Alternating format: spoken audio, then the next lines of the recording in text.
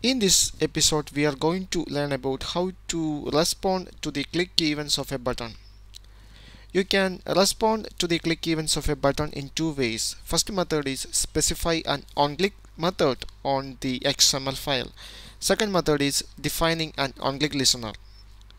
So here I am going to show you the two methods of how to respond to the click events of a button. So first we have to create a button. So here I am going to create a new button. Width is wrap content, height also wrap content. Now specify a text for the button.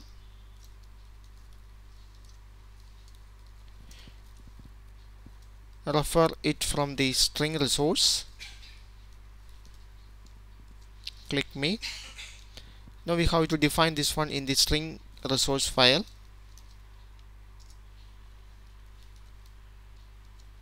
Click me.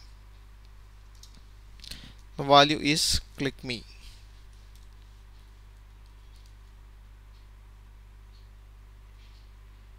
Okay, now we have a button at the activity main.xml file.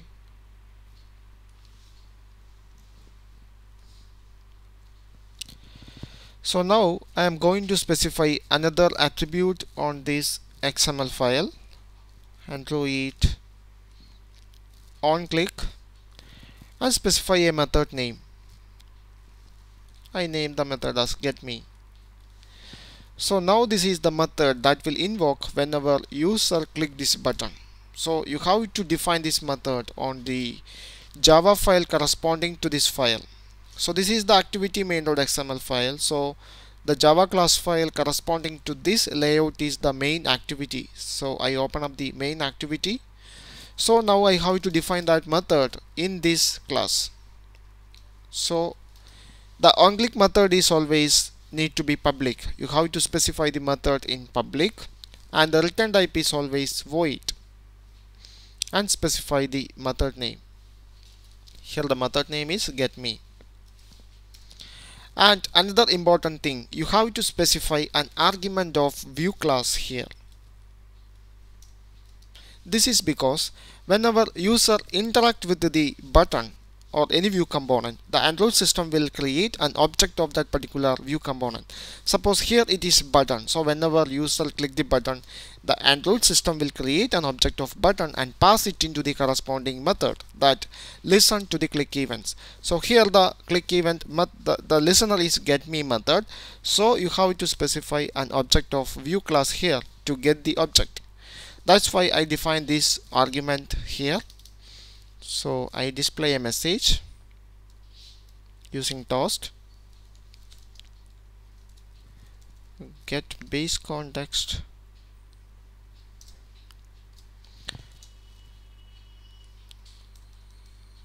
you click on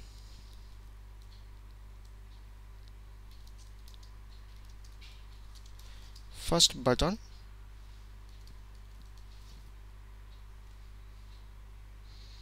Now specify the duration,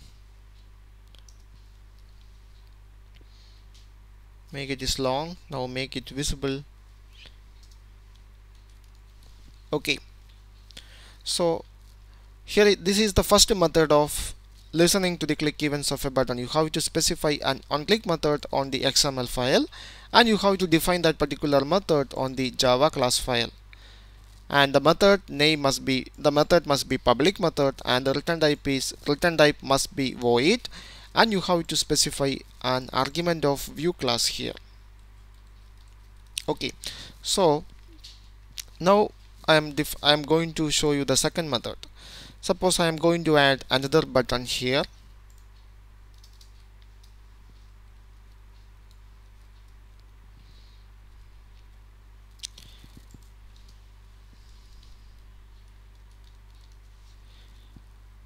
Here the text is click me to, so you have to specify it on the string resource file.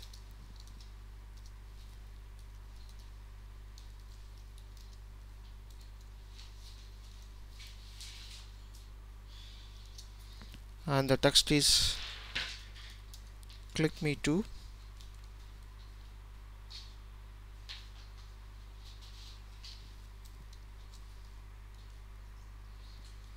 Okay, now look at the design. Now we have another button here. Now here I am going to make an onClick listener for this button. So if you want to listen, if you want to use an onClick method, onClick listener for the button, you have to define an ID for that button.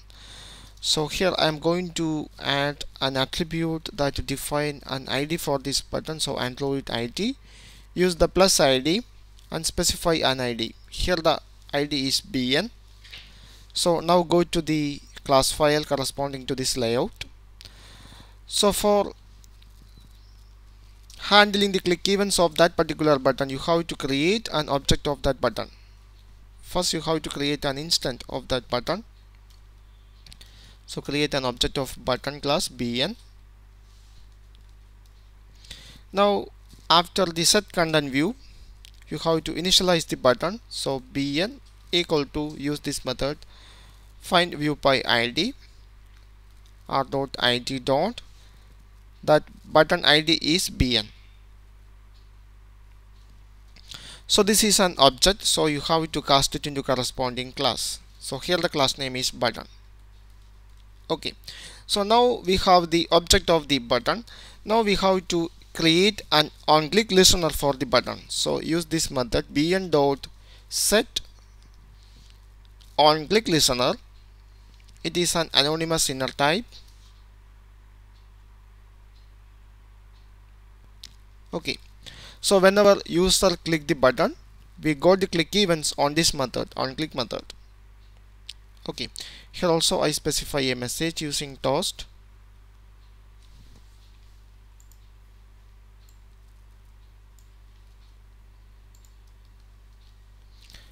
You click on second button.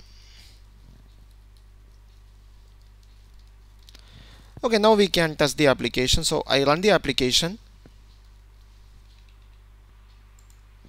Okay, now we have the application on the emulator. So now I am going to click the first button. So you click on the first button. Now I am going to click the second button. You click on second button. This is the two methods of how to listen to the click events of a button.